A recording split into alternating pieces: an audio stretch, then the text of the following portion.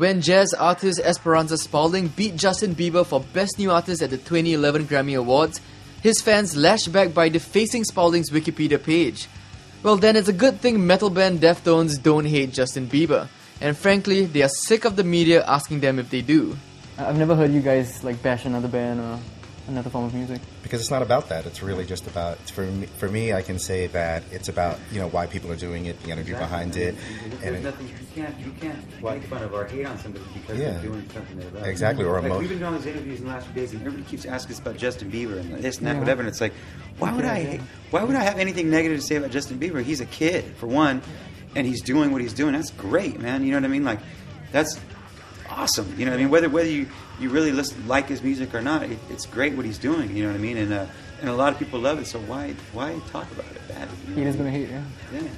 It's like I don't even understand, what there is to hate. I mean, it's like people. It takes a lot of work to do anything on any level, in whatever your pursuits are. And when you see someone doing that, to me, it's just like, wow, that's really awesome. Like these people are doing that, and it doesn't matter to me what sound they're making. Plus, he seems like a really nice kid. Man. Yeah. You ever heard an interview with him? Like I watched him. Like he actually seems like a really good kid, a good-hearted kid who's works hard. He's just working, man. Yeah, you know what I mean. Just a job. He likes music too. It might be pop music, whatever, or it might not be the deepest music ever, but there's nothing wrong with that. Man, we were all kids once. You know what I mean?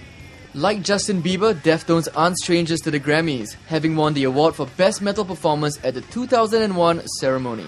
Did you think the band has made it, or just life went on? No, I mean, it was good feeling to feel like that we were recognized by by the Academy or whatever. They pretty much it's a big thing, I guess, in the world, I guess, not just in the States, but to win a Grammy. So it was pretty cool, but it wasn't really life changing in a way. I don't think it. I mean, it wasn't like that happened. Then all of a sudden it was like, wow, we made it. We're a legitimate band. I always felt like we were that we were doing good things, and we've always had our gradual build on our whole career. It was never like one day we were nobody, then all of a sudden we were, famous one day. We worked really hard and we took little baby steps the whole way to get where we are. And even though we're not the biggest band in the world, I feel really accomplished that that it's been 20 years or so since we started, and we're still able to play and still able to go up to places new like Singapore and play shows for people that care to see us. It's a good feeling. I think that means more to me than any kind of award or anything. With a career that began with their 1995 album Adrenaline, it's hard to think of the Deftones as an old band, especially when they keep acquiring more fans with each album. Sergio, why do you think this band actually gets new fans every album?